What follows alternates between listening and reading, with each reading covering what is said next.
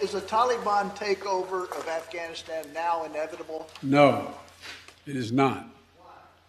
Because you have the Afghan troops have 300,000 well-equipped as any army in the world, and an air force against something like 75,000 Taliban. It is not inevitable. Mr. President, thank you very much. Your own intelligence community has assessed that the Afghan government will likely collapse. That is not true. Can you please clarify what they have told you about whether that will happen or not? That is not true. They did not reach that conclusion.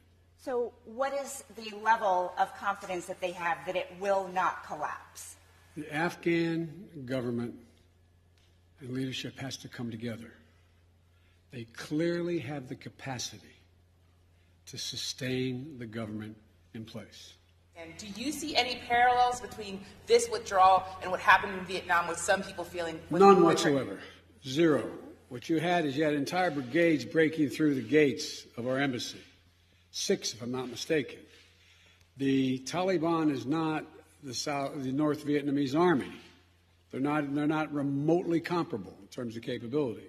There's going to be no circumstance where you see people being lifted off the roof of an embassy of the United States from Afghanistan. It is not at all comparable. So the question now is, where do they go from here? That the jury is still out. But the likelihood there's going to be the Taliban overrunning everything and owning the whole country is highly unlikely.